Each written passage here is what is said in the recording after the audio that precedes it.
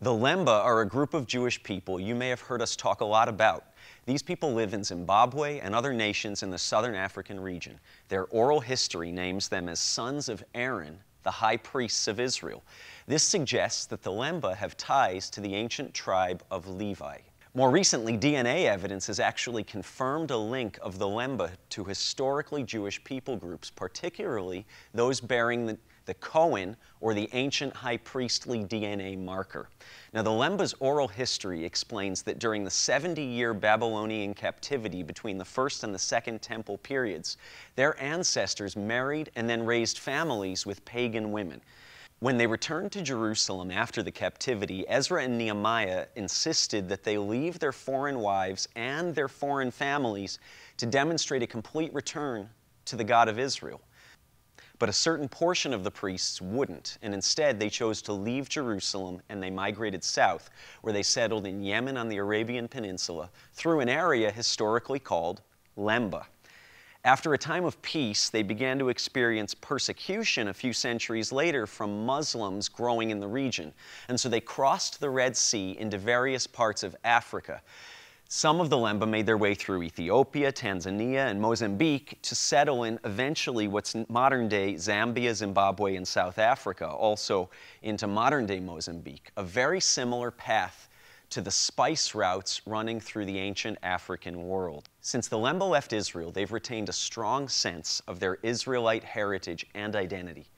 Their religious practices include circumcising their boys, forbidding marriage outside the Lemba community, and even obeying biblical dietary laws originally given to the children of Israel. The Lemba even have their own kosher butchers to ensure that they adhere to ancient biblical standards.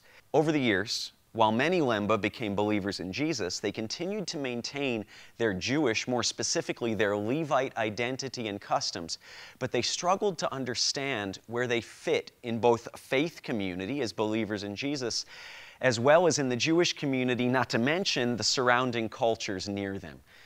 Many in the larger community often pressed the Lemba to give up their Jewish identity as irrelevant and historical, while others wanted them to renounce Jesus as Messiah in order to preserve their Jewish or Lemba identity. When we here at Jewish Voice first met the Lemba, they saw other Jewish believers in Jesus who continue to regard our Jewish identity as a vital part of who we are and who God created us to be. The Lemba were thrilled to find a community of believers known as Messianic Jews, Jewish believers in Jesus, where they could fully belong, both as Lemba, as Jews, and as those who profess faith in Jesus the Messiah. Jewish Voice conducted our first medical outreach in Zimbabwe in May of 2012, bringing the gospel along with much-needed medical, dental, and eye care to the Lemba and to their neighbors. Over the years, we've provided over 160,000 Zimbabwean nationals, many of them Lemba, with health care or emergency food relief, as well as access to clean drinking water to prevent the spread of disease like cholera. Now, that 160,000, believe it or not, is equivalent to over 1% of Zimbabwe's national population. Since that first outreach, thousands of Lemba have professed faith in Jesus as their Messiah, and we've helped establish more than 125 Messianic Jewish congregations led by Indigenous Lemba leadership. In 2015, Jewish Voice had the honor of participating in the ordination of the first national Lemba Messianic congregational overseer, who himself continues to lead a team of both national and regional elders and leaders as they lead their own Lemba people in faith and discipleship in Jesus.